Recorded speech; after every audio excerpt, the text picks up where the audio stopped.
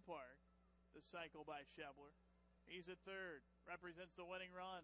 1-0 to Mejias-Brean. Bouncing ball up the middle. It's into center field. Schebler in to score from third, and it's a Bats winner. They defeat Charlotte tonight 4-3 on a walk-off single for Seth Mejias-Brean, his second walk-off hit of the year, and the Bats' 9th walk-off victory, and they dump the water cooler and the Gatorade on him. Curtis is coming with another. Mejias-Brean gets it ×2.